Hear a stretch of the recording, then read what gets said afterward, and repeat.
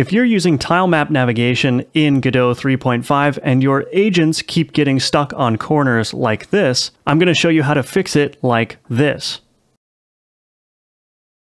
Here's how to fix it. I'm assuming that you already have a project set up with the new 2D navigation in Godot 3.5 using tile maps, but if you don't, I recommend searching on YouTube. There are a bunch of excellent videos for how to use the new navigation server. So what I'm going to do is I'm going to go ahead and open up my tile set where I've undoubtedly defined my navigation.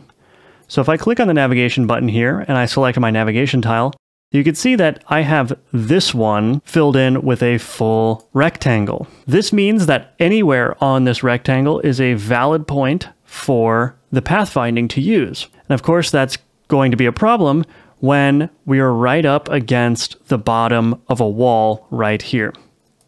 And so the way that I've fixed this is I go into my tile set here and I change my snap options. And I'm going to change it to 16 by 16 step. And if you don't have the snap on, you can click the button right here.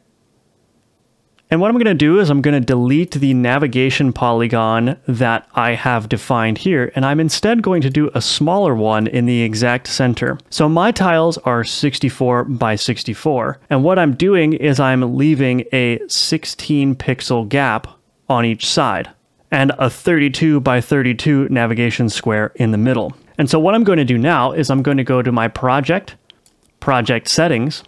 I'm going to scroll down until I see navigation 2D. I'm going to click on that. And this is the key setting right here. Default edge connection margin. I'm going to set this to 32. And you can probably see where this is going now. What this setting is going to do is this setting is going to merge any navigation polygons that have edges that are within 32 pixels of each other. And so we've defined this navigation polygon on this floor tile with a 16 pixel gap all around it. That means that tiles to the top, to the bottom, to the right, and to the left are going to also have navigation polygons with a 32 pixel gap between this one. And so that is our edge connection margin, and so they're going to be merged together. But we're going to maintain the 16 pixel gap right up against the wall, because the wall doesn't have a navigation polygon defined. I'm going to go ahead and go to Debug, turn on visible navigation, and then I'm going to go ahead and run the project. And you can see now that the path is clearly curving around the wall, and my character is no longer getting stuck.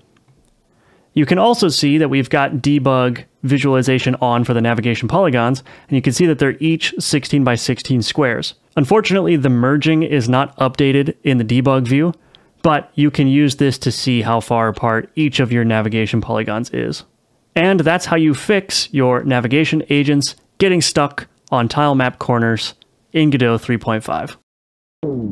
If you enjoyed the video, please like it and subscribe. If you want to learn how to build a 2D platformer in the Godot engine, check out my Udemy course, link in the description.